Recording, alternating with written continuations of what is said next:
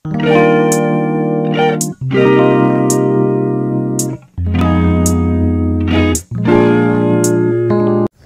guys and welcome back to my channel, and today's video I will be sharing yung mga subjects na na-take ko during my first year sa nursing, and also I will be sharing na din kung ano ba yung mga pwede nyong i-expect in that kind of subjects and the like. So without further ado, let's get started.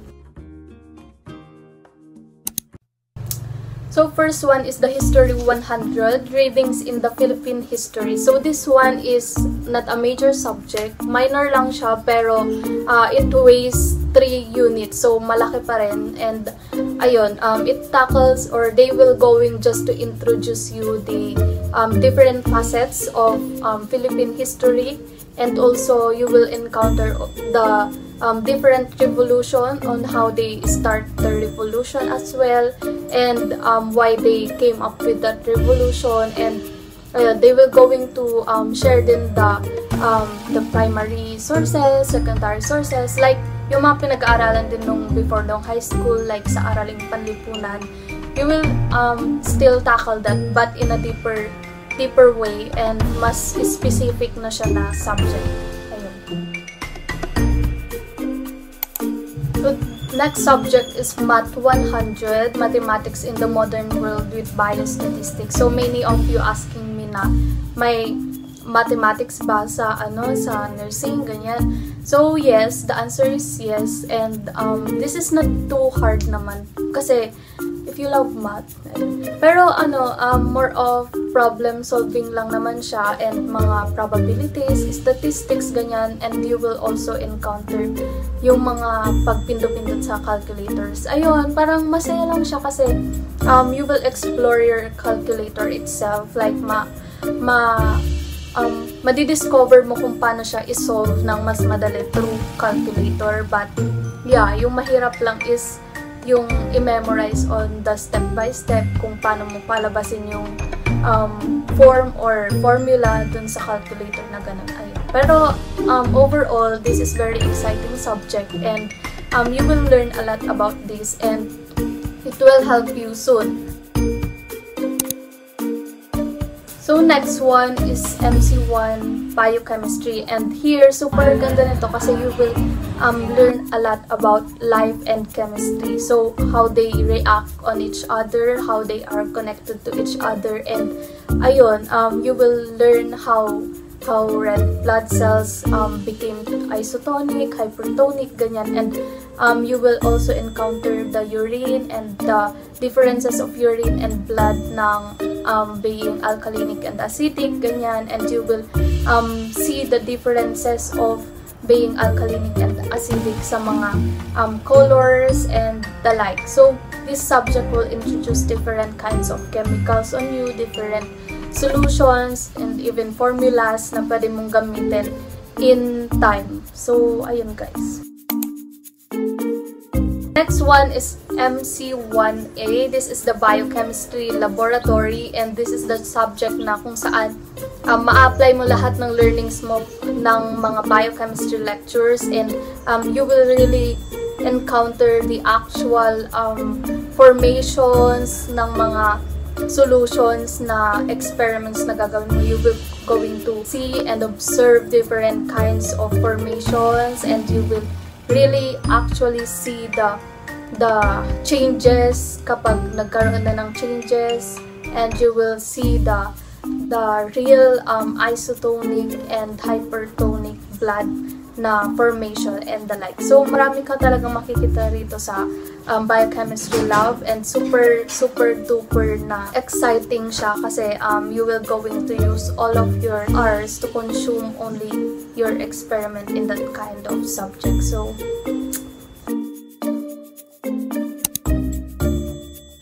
MC2, which is the Anatomy and Physiology, this is how the human body and how the organs is functioning, and yeah, super ganda nito kasi you will learn how important the small organs, the small parts of the body.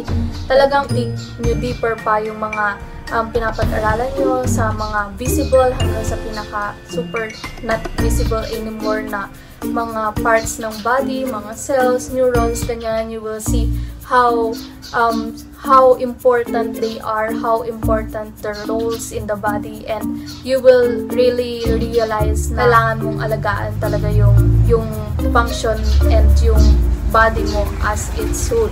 And ayun guys, so dito sa anaphysio, you will encounter different types of systems, mga ganyan. And yun yung itatakal nyo one by one hanggang matapos yung semester. And also, sa anaphysio din, you have to prepare yourself dahil maraming memorizations dyan. The muscle, the names of the muscles, the name of the bones, and the like. So, maraming parts na kailangan yung i-memorize. The MC2A, the Anatomy and Physiology Laboratory. This is very good. This is just like lecture pa rin. Pero dito kasi, you will make more drawings, mga ganyan, and you will answer modules. And also, dito rin, kapag nagkaroon kayo ng performance and assessment sa napag-aralan ninyo, parang you will really actually see yung parts talaga. Like, may mga prototypes din naman ang school na kunwari, skeletal system. Ayun. So, parang kapag, kunwari, tinuro ng teacher mo, anong part to? So, you have to say what name or what part is that ng inyong muscle, ganyan. So, super ganda niya kasi if you are actually learning lang ng anaphysio, parang hindi mo siya talagang ma-realize kasi kapag nakita mo siya in real person, parang ganito pala yung itsura niya. Like, ibang-iba kapag dun sa mga animated videos, ganyan. And minsan malilito ka rin kasi hindi ganun yung mukha niya dun sa animated and sa real na life na structure. So, mas maganda talaga yung anaphysio na lab kasi dun mo talaga makikita yung mga actual parts ng body and the like. Next one is NCM 100. This is Theoretical Foundation of Nursing. This is very good foundation talaga if you are a nursing student. Kasi you will encounter the different theories, sila Florence Nightingale, Madeline Leininger, and their theories itself, yung mga environmental model, ganyan. So, super ganda ng subject na to kasi you will learn, hindi mo alam na minsan yung mga theories nila, you will need them pala in real life situation, and it will help you a lot kapag super ganda ng foundation mo when it comes to this subject. So, ayun guys, so parang dun lang, tuturuan lang kayo ng mga basic na foundation ng nursing, mga theories nila, on how you will going to deal with your patients, ganyan, and the like. So, PE 1 and is Physical Education 1, and you will encounter a lot of dances here, and Zumba, ganyan. Yung mga basic lang na ginagawa nyo din nung mga grade 11 kayo, grade 12, ayan. So, ayun guys, so ganun lang. And also the aerobic and anaerobic exercises, you will encounter also that.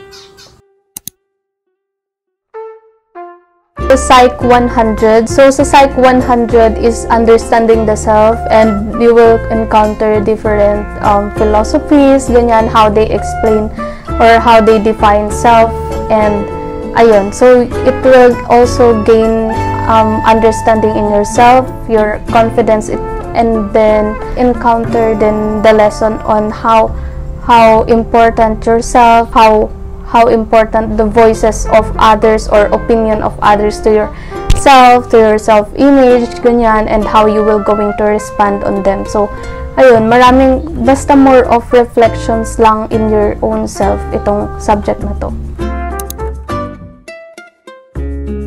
Paksay 100, this is the art appreciation, and super ganda ng subject na to kasi you will encounter different kinds of arts. You will critique the arts of other people, yung mga tanyag na tao, and as well as you will know how to appreciate them. And also you will encounter the musics, how music revolved from this era up until this kind of generation, and also you will see how they revolve the art itself from this prehistoric era up until in this year of generations. And that's all for the first semester. Pero when we move here in second semester, another subject, and this is English 100, the purposive communication. So in purposive communication, this is the subject-verb agreement, ganyan, and ano pa ba, yung mga cultural relativism, ethnocentrism, mga ganyan na topics, and as well as yung different kinds of how you pronounce this kind of words. Ayan, so they will going just to parang review lang ng English subject mo since grade 1 up until now.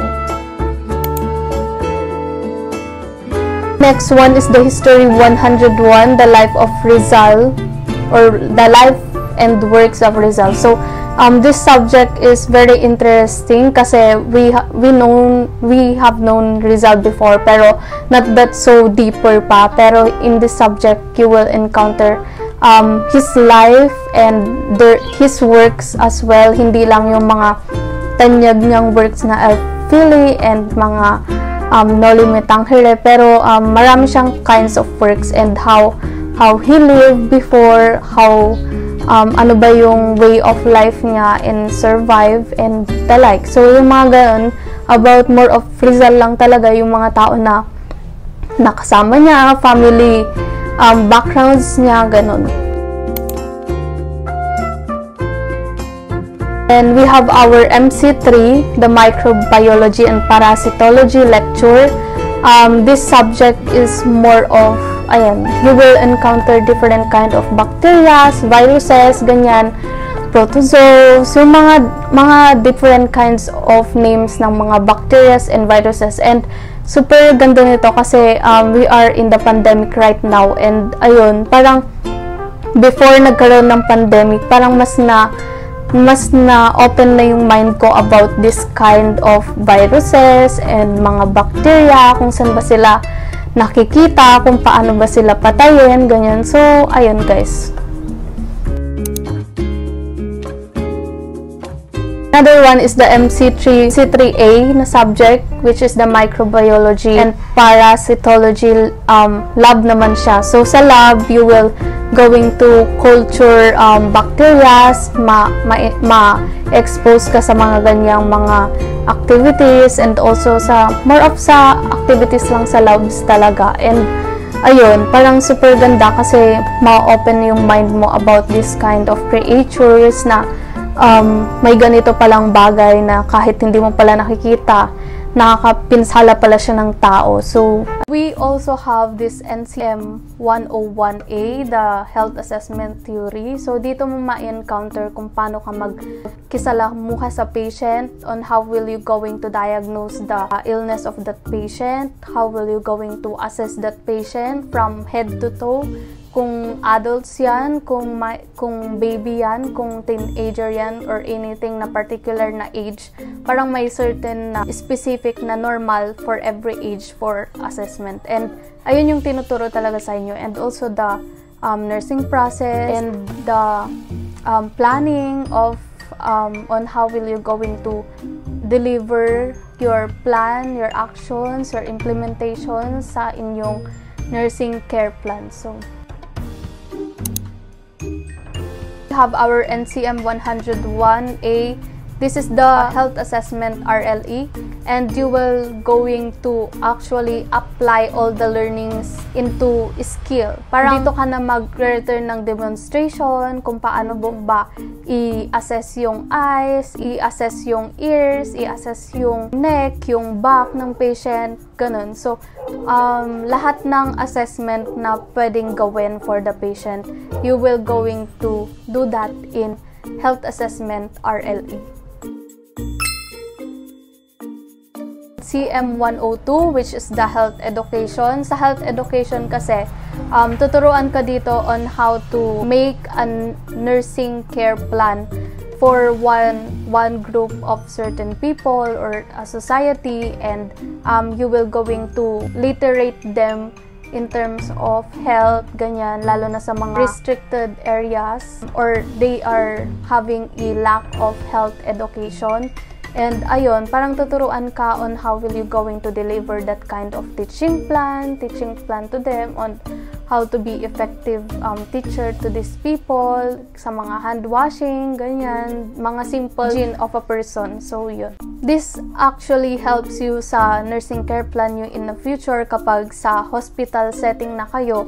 Syempre, there are people na nagkakasakit because of lack of health education, and at least if you have a knowledge or foundation of that education, then you will going to deliver it very good to people, and you will going to actually achieve your nursing care plan.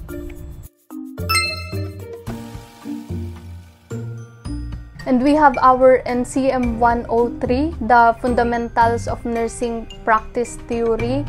This is a lecture part, and dito yung parang sa Fundamentals of Nursing Practice, back ulit yung Florence Nightingale, yung mga environmental model, Madeline Leininger, Hildegard Peplau, ganyan, sila Sister Calista Roy. Yung mga taong yan, ma-i-involve ulit dito, but mas larger na. Meron na tayong mga ethical principle on how you will going to decide in that kind of particular situation. Meron din yung law of ethics, sa law of human, how you will going to deal with that kind of situation if it's a matter of death. And dito din itatakal yung being negligence of a nurse, ganyan, mga case analysis din. And super exciting ng part na to kasi you will encounter different kinds of patients, and matcha-challenge ka talaga kung paano mo ba i-deal yung patients na to, paano mo i-deal yung situation ng patient na to, and the like. In NCM 103, the Fundamentals of Nursing Practice pa rin, pero RLE siya. And dito yung i-base skills nyo on how you will going to deliver the learnings that you learn. And dito yung matututunan nyo kung paano ba i-transfer yung patient from wheelchair to bed, how you will going to a bed to the patient, paano ka ba magkakaroon ng, alam mo yun, yung pag-care talaga sa patient, and also paano mo ita-transfer yung patient sa stretcher, ganyan, paano yun kapag malaki yung patient mo, hindi mo kaya, paano mo siya ito-transfer. So, dyan lahat yung skills and the strategies matututunan nyo on how to also give bed bath, full bed bath, mga ano pa ba, yung mga hygiene na pwedeng hindi magawa ng patient dahil they are, parang alam mo yun, hindi sila makagalaw, ganyan. So, ikaw yung gagawa ng mga dapat nilang gawin. So, yung mga daily activity nila in life. So, ayun, parang hygiene, mga shampooing your patient, yung foot bathing, ganyan. So, lahat yun matatakal nyo dyan sa subject na yan.